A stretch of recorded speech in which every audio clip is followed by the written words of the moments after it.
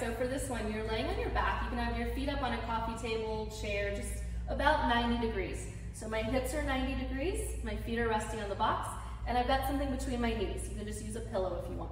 So from here, what we're doing is with your exhale, you gently squeeze the ball as you engage your core and push your feet down into the box.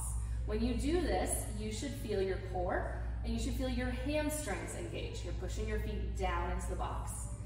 Doing this, you should feel like your hip bones or your sit bones lift a little bit, and then you also want to keep the front of your thighs squishy.